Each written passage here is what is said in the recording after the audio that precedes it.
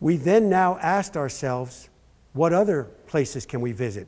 Why didn't Wasson, who was an indefatigable researcher who went all over the world, to the Far East, to the Middle East, to Europe, collecting information on mushrooms, why didn't he travel just 2 hours east of Plain Coral to this incredible church of Saint Martin de Vic in France, a 12th century church, where there is an incredible series of frescoes and where Julie had our aha moment about the psychedelic gospels.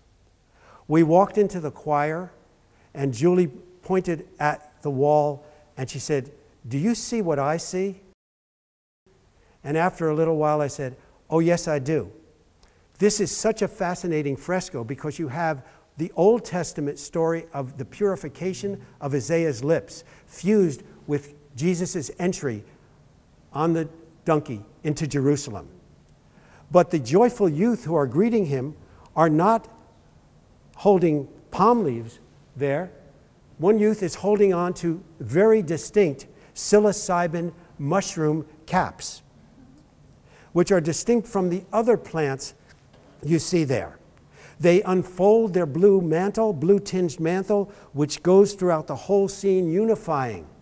And Isaiah was not so much just simply an Old Testament visionary. He was a prophet who almost foresaw the entire unfolding of the New Testament and the coming of Christ and the coming of the Gospels.